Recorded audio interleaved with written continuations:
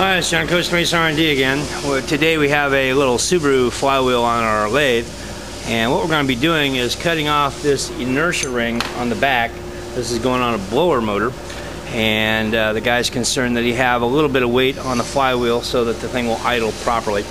But we are going to be taking some material off. I want to show you how that's done.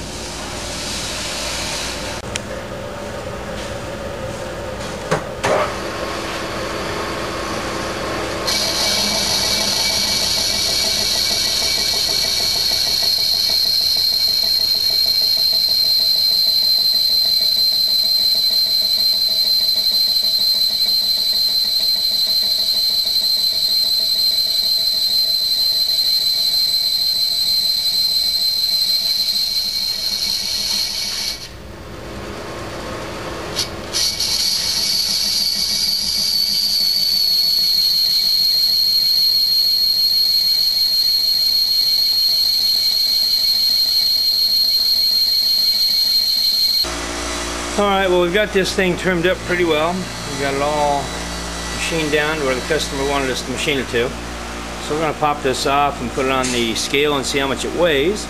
And then we're going to put it over on the balancer and recheck the balance.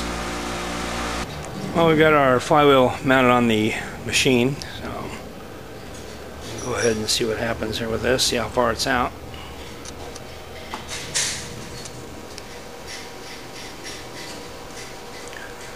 What this will do is ramp up to about 500 RPM, and if it likes what it sees at that point, then it'll ramp even higher up to about close to 700 RPM thereabouts.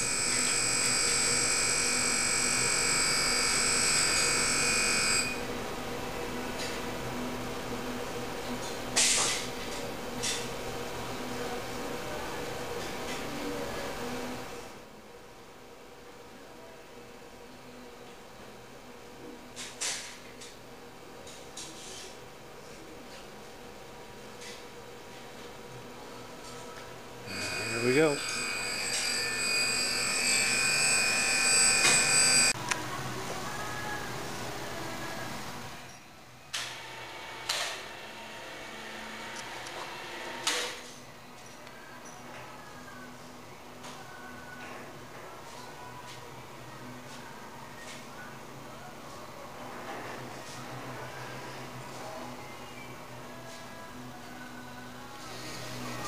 Alright, looks like we're about 2.9, 2.1 grams out. So we'll make a correction on this and rebalance. Alright, we made one correction here, so we'll see how this does.